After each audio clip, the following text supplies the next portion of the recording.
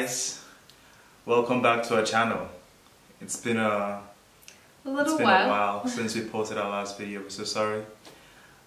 Things have been a bit busy and crazy. Later you guys will find out why. But yeah, it's been an intense past couple of weeks. Full of weddings that we went to, and yeah, different things that happen in our lives. Also full of planning our trip to Nigeria. We'll be doing that very soon, and yeah, we'll keep you guys posted. Once we have some more information, we'll let you know how that's going. Yeah. Right now, not so easy, but yeah, we hope everything comes together. Yeah, I'm excited, totally excited for the Nigerian trip. Yeah. And of course you're gonna vlog. Of course, you're gonna see all about the trip afterwards, not before. But yeah. Cool. So today we're going to continue with our series. We started a series called Marriage Life, and the first episode was what was the first episode? Seeing potential. Yep, seeing potential in your partner and your friend, in whoever is close to you. But most importantly, in your spouse, because the series is about marriage life. Yep. So today we'll be talking about another, or we'll be doing another episode of Marriage Life. And the title of the episode is? It's going to be Conflict and... Conflict in Cross-Cultural Marriages. Exactly. It's a very, very special topic to us because we are... Dangerous. we are cross-cultural, in case you haven't noticed. And we're also married. So today we'll be talking about conflicts and how to handle them, especially in a cross-cultural marriage. We know that conflict is not only unique to cross-cultural marriages, but our focus today will be on a cross-cultural marriage because we are, like I said, cross-cultural. Yeah. Yeah, I think we're gonna start with this little intro because we like a little thing that we want to share, that we recognize that a lot of people, or some friend of ours or friends that we have close to us, we talked about the topic about how it would be for him if his daughters would get married. And he was like, yeah, I mean, I'm excited for them if they get married, but I don't know if I really want them to get married to an African or like a totally different culture. And then we started discussing, and we started to discuss about, why he thinks that is an issue and things like that. So it was kind of interesting because, I mean, he's close and he's a really nice guy. It's not like he's racist. You could feel his heart. He's not racist. It's just that he has that certain, perspective, or that certain view about cross-cultural marriages, that it's really, really hard, and it really, really creates a lot of conflicts, which is funny because we don't really feel the same way. I think we gained out of a relationship a lot. Like it's a lot of positive things that we learned that we wouldn't have if we would have been with another not normal, but with me, for example, another German or another Swedish person. I wouldn't have learned that much. Yeah, so yeah, we started to talk about it. And yeah, do you have something to share? Because he's good at discussions, and he discussed it and talked about it, about his view. And I mean, my parents even had the same background and the same way of talking when they were like young. When I was younger, they would say, yeah, please don't get married to an African. And I was like, why? It's like, yeah, because they're strong-willed and they know what they want, and and all these kind of, I don't know, stereotypes that everybody has. But for me, I don't know, I was never scared about it. Like, I never really thought about that I would get married to a Nigerian. it could have been that I could have got married to an Asian. It was his character and his way of, like, his personality that actually makes me want to marry him.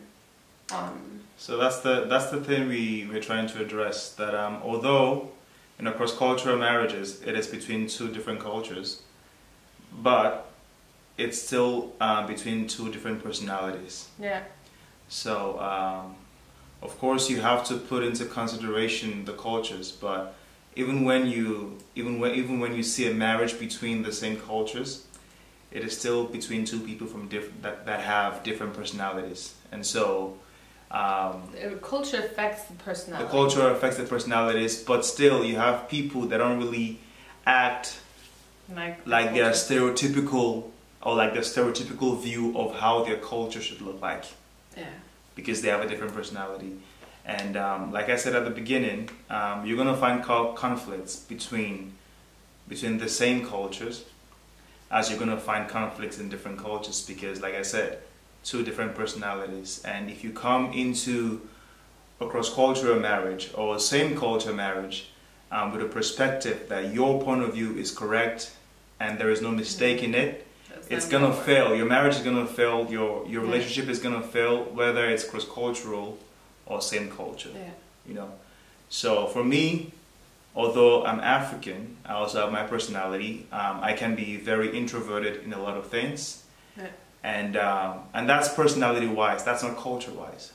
But where my culture comes in is that when there is a conflict, I have a tendency to believe that I'm right just because I'm the man. Mm. So, like, it's there's a tendency, and I don't think it only applies to the African culture. I know we have a lot of other cultures where the man insists that they're right just because they're the man. Mm. The same with me. Yeah. So for the woman, for me it is I am quite extroverted. So for me, I had to learn really fast to not, to be different, to handle conflicts differently, because out of my personality, I wanted to talk immediately. I want to discuss things immediately from what I learned from my parents and my family, which I fastly learned that it's not the best time. Sometimes the best time is to sleep over, or the best thing to do is to sleep over it, and then the next morning to talk about it and to mention it. What about the feminist and part? And then, yeah, I'm coming to that, and I think that's one part. That's my personality, and then of course the part of I don't want to submit to my husband out of that feminism side came into it as well. Like my culture, aside from the Swedish part, the German part of controlling, that I'm always right. I want to control our relationship. I want to control and do things a lot on my own, but also I can do it. Like, I don't need my husband to do things. I don't need to, be underneath and or submit.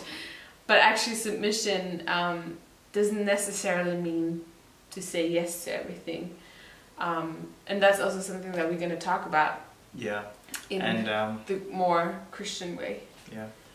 And like I said, coming into any kind of relationship, whether cross-cultural or same culture, we both have to be willing to learn from each other. Yeah. We both have to be willing to admit that there are some things in our cultures that are not right. Yeah. But I can't come into the marriage, and she can't come into the marriage thinking that we are both either right or we are both completely wrong. Mm. And so there is something that we can gain from each other. So it takes a heart that is teachable, and a humble heart, and a heart that is willing to compromise a lot for any kind of marriage to succeed, whether the same culture or cross-cultural. So we're trying to eliminate this fear that your marriage has to suffer just because it's a different culture. Yeah, exactly. And cross-cultural marriage is not for everyone. Yeah. And so is same-culture marriage. Some people, like my wife, do better with a different culture than with their culture. And some people handle their culture better than other cultures. So it's not really about you know, whether everybody should get married cross-culturally or everybody should marry the same culture. Yeah. We're trying to eliminate this fear behind the reason why people get married to a certain kind of people or a certain group of people. Yeah. First of all, the most important thing is who you're marrying, not the culture you're marrying. The first thing is the person. How does the person treat you? How does the person relate to you? How's the person's character? Now after that, you can consider the culture behind it. Because like I said, there is a stereotype about how Germans behave and how Africans, or how Europeans behave and how Africans behave. Okay? And in these stereotypes, there is an element of truth in it. It's not completely true, but there is some truth that has been exaggerated. Yeah. And it has been blown out of proportion. And so because the news or the media only picks bad things and do not report good things, we tend to only hear about this negative part, because that's the only thing that people discuss about. But we both have, and we know people from different cultures that got married and are still together way longer than people that got married and are from the same culture. And that's where we're coming from. That whether you're from the same culture or different cultures, especially different cultures, you have to come to that marriage with a perspective to learn from each other. Yeah. I don't know what to add to that. You mostly said everything. How do we handle conflicts personally, individually? Like how do we? We personally handle conflicts differently. Depends on how the day is and depends on how we feel. Most of all, we both had to learn to understand one another. I think that's the first thing. We had to understand one another. Where are you coming from? Trying to get into their position, into their situation, trying to understand it from their point of view and not from your point of view. That is, I think, something that is really important. And if you learn that, you learn a lot in your life. Because if you learn that, you will find it easier to understand people in your working place, people outside of your home. It will be easier for you to deal with conflicts. I think that's the first thing that I had to learn. And then to listen to how the conversation is going. So if you just feel like you're talking over and over and over and over the same thing and you're not coming to a point or a solution, then cut it and say, okay, we're just going to cut it here and we're going to talk about it tomorrow. Because you're not getting to a point. You're just getting more frustrated, more angrier, more depressed. Because it's not about winning the argument. Exactly. It's about, like, what we learned is it's about coming to middle point, coming to solution that works for both of us. Not just for me, not just for him, but that works for both of us and that we both can handle it. I think that's something that is really important that we learned. And what also helps us is that we are believers. And so although we have two different cultures, there is one culture that pulls us together. Yeah. And that is kingdom culture. Yes. That is our faith culture. Yeah. So when we feel like things are going wrong in both of our cultures, we have one culture to go to and say, hey, for example, we say, God, what are you saying about this? Or Jesus, speak to us. What do we do about this? Yeah. And so we are listening constantly for how we can improve based on our relationship with God. Yeah. And for some of you that are not Christians or believers, it will play out differently because you will have to choose to submit or learn, not just the man to the woman and not just the man not just the man to the woman or the other way around. Like both of you will have to learn to submit to each other at different times. Yeah. And you have to learn that loving each other is not just about the romantic and the fuzzy and the cushy feelings. World kind of style. That's where the sacrifice comes in, yeah. where you have to compromise. Yeah. And despite how you feel, you have to put the other person's need above yours. And it's not going to feel good at that time. But like the willingness to learn and to say I'm sorry, very important phrase, I'm sorry, when it comes to conflict.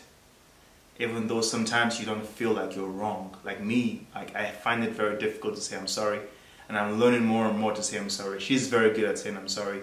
but it needs to come from both of us. Like, we need to learn that. I'm sorry is a very good phrase that is needed for any marriage.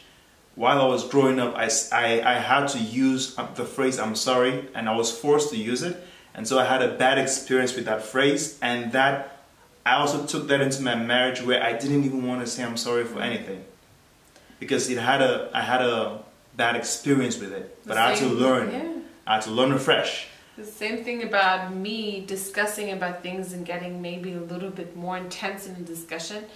I always tend to get emotional. I mean, I'm better at it and I'm really working on it, but I get really, really emotional because of my background and because of how I grew up. It was like there would be discussions just like, you know, we were on our way to church, and from the house door out to the car, that's when this discussion exploded. It got really emotional sometimes, and it was just like so much, and I had that so much in my childhood that it was hard for me to discuss and to have a normal conversation or a normal conflict about things, and to not get emotional was really hard for me. And like, yeah, that's something that we learned, and you learn that by going forward and by growing as a person and as a couple. You learn things like praying to God. Like, for example, it was a really cool thing that my husband said the other day. He was like, submission, how do you say that? He said, submitting to your husband doesn't necessarily mean saying yes all the time. It actually means bowing down, letting God punch your husband. So it's a saying. I don't know where I got the saying from. I think somebody else said it and I took it. But yeah, like she said, submission is not really being a slave to your husband or whatever. Yeah. When God's told the wife submit to your husband, it doesn't really mean that your needs are lesser than his, or you have less value than him. Yeah. It's somebody made a phrase out of it, or like it's almost like a funny suggestion, that submission is you ducking so God can punch your husband. And that hurts more. Trust me. because when you fight your husband yourself, you almost don't have any solution. But when God does it, He can't blame you for it, and He has some. So that's why our faith has helped us a lot, because there are times when I would like do something that would hurt her, and while we try to discuss, we don't really come to a solution, and she just goes and prays about it, and before you know it, I feel so bad and I have to go to her and apologize, not because she told me to, no, because I prayed, but because I had a conviction in my heart that what I was doing was not right, and I had to apologize, which didn't come very natural to me, and I had to go out there and do it. And that's one thing that's very important. Also forgiveness. Oh my goodness. Forgiveness is also very important when it comes to conflict. Oh yeah. Because you're going to hurt each other over and over again. Hopefully not every day, but somebody's going to do something to upset you. Because you're different people. You're used to doing things differently from the beginning. Yeah. Apart from the fact that you guys come from a different culture, you also come from different families. And you bring your own baggage. Everybody brings their baggage. It's true. To the relationship. So forgiveness, you learn what it means to forgive 70 times 7, like the Bible says. Like, I don't even know how to explain it, but you learn how to forgive over and over and over and over again, and not to keep stuff in your heart. And when I say forgive, I don't mean forgive one day and the other day and then use it against the person, and say, yeah, Two days ago you did this. I remember 3 days ago you did this. Like, you didn't really forgive. Like, forgive will mean to erase that part. That when the person makes a new mistake, you actually address that mistake as if it was the first one. Or the same mistake as if it was the first one. As if it was the first one, and not try to recollect the previous ones that you've stored, you know, somewhere in the bank, and saved it for a special time when you won't explode. You know. Yeah. And so that's also very, very important. Yeah, you shouldn't keep a list. Like, I think I can talk about a woman's kind of view. I think we women tend to have like this list of what our husbands did wrong and what they didn't do right, and things like this. And because women never forget. Yeah, we have the tendency, and like things like this. And I think that's where my faith really helped me, because my culture my culture is telling me to control and to, you know, punish him and to be to be the woman and, you know, be stronger than him, and, you know, that all that kind of feminism thing that is partly okay, but a lot of, like, let's say 80% out of it is not good. 80% is just over the top, because it's just damaging a lot of relationships and marriages because of that cultural, you know, feminism movement that we have going on right now. So I would learn to really not hold these things against him, and really learn to really be forgiving and teachable in a lot of things. Like, there were times I didn't even know how to address things, and I would just tell God and just, you know, pray about it and say, I don't know how to do this. Like, I have no idea how to talk with him about this. And the next day he would come up to me without even talking to him, and he would address these things, and I was like, what the heck? Like, I didn't even talk to him about these things. So, like, I learned to really trust and rely on God, and to write sometimes things down that can help you as well. So to really do that, but not talk badly about your husband to your parents, or with, I don't know, with somebody else, with family members or friends. That's something I learned. I would never go to somebody else. Like, I would really deal with it in my home, with myself, with my husband. And when we dealt with it, it was done, it was finished, we love each other, and everything. Even through conflicts, we love each other. Like, it's not like, we never really had a conflict where we were throwing things and get really aggressive. No. Hopefully we don't get there. But but the thing is, it's a very important topic that she just raised, or a very important point. There are a lot of people that we know, or people that are here in this part of the world, that are so used to talking about their husbands or their wives to other people. Yeah. Because they think the solution will come from there, you know. So you take all the issues to other people, and then those people try to give you comfort, advice, or comfort that actually doesn't help your marriage, but destroys it. Yes, exactly. Because they're your friends, and so automatically they will take your side. Yeah. And so they begin without even knowing the other side. Without knowing the other side. So, and especially for the woman, like, your friends will take your side before they take your husband's side, because women like to team together when it comes to those things. And there might be saying things about your husband, or like planting seeds that will destroy your marriage without you even knowing it. I don't think that it's a bad thing to go for counseling when you have so much conflict, but it shouldn't be you just going to one person. It should be both of you going to the same person, and then talking with one. So that person can get the point of view from both sides. Like you said, neutral. Not your father, not your mother, not your friend, somebody neutral, hopefully a professional or a minister that can actually counsel you guys in the right way. A real counselor. That can hear both point of views and address it. Yeah. Let's get back to the personal point of view. When I get angry or when I get upset about something, I go really quiet. Because I don't really know what to say at that point in time. Maybe it's the introvert in me. But also, I don't want to say something that I will regret at that point in time. And she doesn't like it. And at the beginning, it was hard for her to understand why I would go quiet, because she felt like I was ignoring her and I wasn't giving her attention, and she wanted to address it. And I didn't understand it simply. She didn't understand it. And even now, I'm trying to balance it. Because like I said, you can't just say my personality is completely right. So now I'm trying to balance and say, okay, maybe I'm being too quiet. Maybe I need to balance and say, okay, be quiet for this time and then talk for this time. Now, for her, at the beginning, when she's angry, she would go really rude. And emotional. Like, she would go really rude, emotional, and loud, and she wanted to address it at that point in time.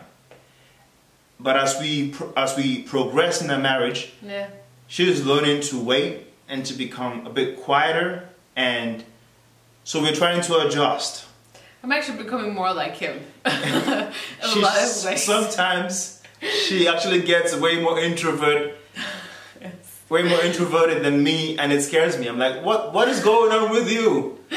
He wants to have a discussion. Let's talk about this. And she's like, no, I don't. I'm like, what just happened? Did we just switch places? Like, how did you become even quieter than me? Like, how is it possible that I'm the one that wants to talk about it, and you're the one that's like going to the room to just take a nap or something like that? You know, like when the argument gets so tough, she just like, I can't do this. She just stands up and just walks away. You know, and goes to have like her alone time, something that she stole from me. I don't understand. So there is a tendency that the personalities will change. Oh yeah. As you get married. Oh yeah. When you think I'm the quiet one. Because you're 24/7 you together, and you learn from each other. So that's just really normal that you adapt to one another and that you copy things and you get some things out of his personality, and you're just like, okay. I mean, if it worked for him, it'll work for me too. Yeah. So, but like, I think that helped us, and I learned, and I'm happy because I learned really to sometimes fall asleep even when we didn't say sorry. Like that phrase, I would hear that every single time when I was younger. Yeah, you need to say sorry before you go to bed when you have a conflict. Never go to bed angry. Never go to bed angry. And sometimes that can happen in a marriage. That can happen. Good luck. And sometimes it's even necessary that you sleep over it. Yeah. Next day, everything will look so different. Mm-hmm. You will ask yourself, why was I angry again? Why did I started this discussion? I don't even understand. So weird. Like things like this would come up after, one night sleeping, a good time of rest. And I learned that sometimes that is what is needed. Sometimes it's not needed. Sometimes it's small things where you can actually apologize to one another at the same time and say, hey, you know what? I think it's just rubbish that we started this conversation. Like, I don't even know why we started it. I'm really sorry. Like, I don't even know. That is not leading to anything. It's just causing problems. And that is also something that I'm really good at. Saying things and out of my personality, because out of that control kind of cultural thing that I had, or yeah, I'm gonna speak it out, that I had. I'm really working on it right now, where I would address things that are just so not necessary. Like things like, why did you do this? Why didn't you clean up or put the stuff in the right cupboards? Why did you, I don't know, didn't you put the toilet stuff away? Why did you put this there or that there? And like little things like this without even saying, hi, how are you? Are you feeling good? Thank you for cleaning up. I would come home and just be annoyed about little things because I didn't do it myself, and I felt like I needed to control it. Mm-hmm. And it went really sideways. Yeah. Really, really fast. And that's when I learned to really say, okay, I'm thankful that he even does something. I'm thankful, like I don't take it for granted that he actually cleans up and that he actually helps me with the household, and that he, that he does these things, because not everybody does that. So I had to learn and to really think about it constantly and remind myself that this is not something I should take for granted. And the more I will be annoyed about little things like this, the more it is destructive to the marriage. So it's very important that you show that you have a grateful attitude to your spouse or your partner. That you say thank you for the little things or the big things, even if they didn't do it as perfectly as you wanted them to do it. The fact that they actually did it, and they did it just for you, just to make sure that you don't have to do it, and to support the marriage or the relationship, that we are grateful towards each other, because a grateful spirit deals with a lot of conflicts. Like almost half of it, half of the conflicts is dealt with when we have this gratitude, this grateful spirit towards each other. And secondly, like I said, I'm sorry. Like when you do something wrong, that you're able to say I'm sorry, it helps a lot it cuts a lot of arguments and a lot of conflicts at the root before it becomes something else. Now, thirdly, which is very, very important and crucial, we need to understand what the woman needs and what the man needs. For example, men crave a lot of respect. Oh yeah. Women also need to be respected, but men crave it more. And so if a man feels disrespected, it's a beginning of conflict. If a woman feels like she's not being loved and she's not being appreciated, she's not being taken care of, it's the beginning of conflict. And so when you have a conflict, you have to watch out for these two things. That the woman, although she's angry, doesn't automatically begin to disrespect the husband. Because men take disrespect very seriously. Like way more than women. Like they are so crazy about respect that any act of disrespect is interpreted to be that you don't love them. So they automatically see respect as love. And women see care and appreciation and listening to them and complimenting them as love. So now that's how we translate it, because we are two different people. Apart from the fact that we have two different personalities, we are two different genders. Yeah. Man and woman, also completely different. And so, in conflict, let's have that in mind. That men crave respect. And women crave attention and love. And of course, men need attention, but not as much. They don't crave it as much as women do.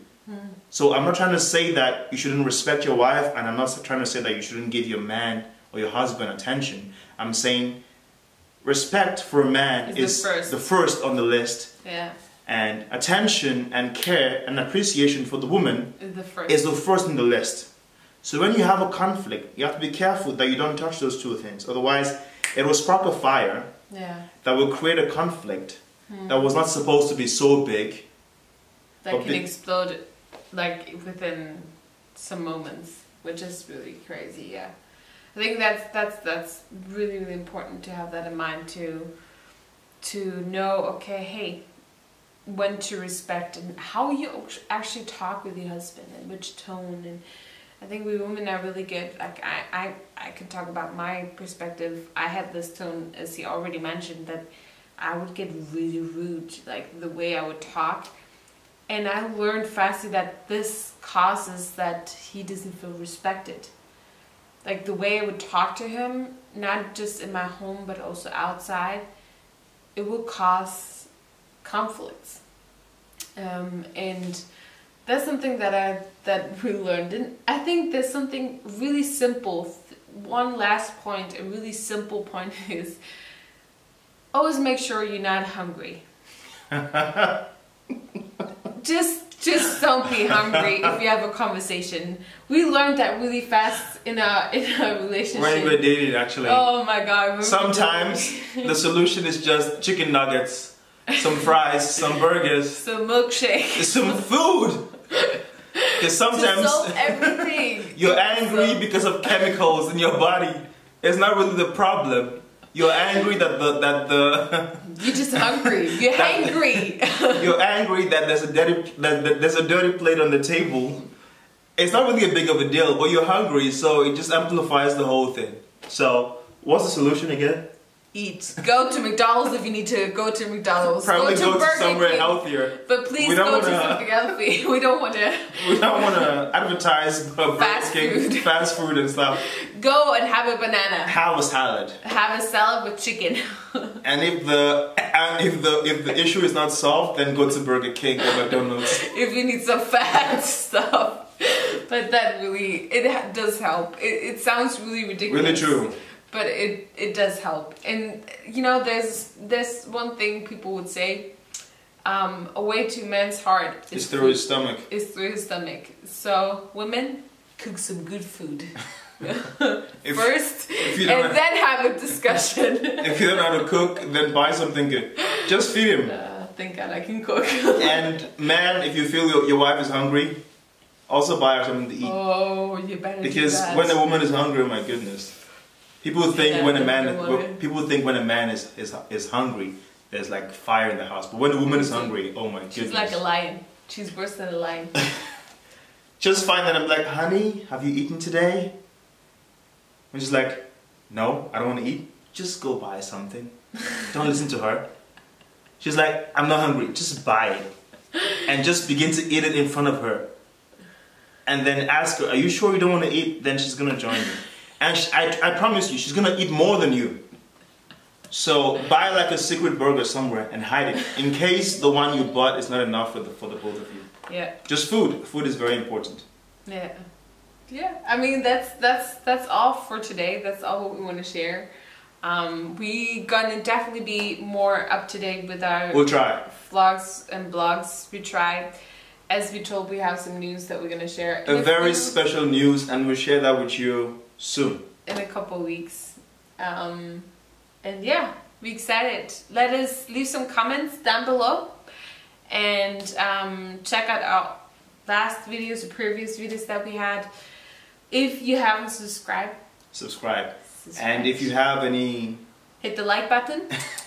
If you have any suggestions, or if you want to share how you handle conflicts in your marriages or whatever, share that. Write us. Just comment and also email us and whatever. Just we'd like to stay in contact. Yeah. We also want to thank you for everybody and everyone that has who wrote us and who contacted us through email and on our site as well, which is.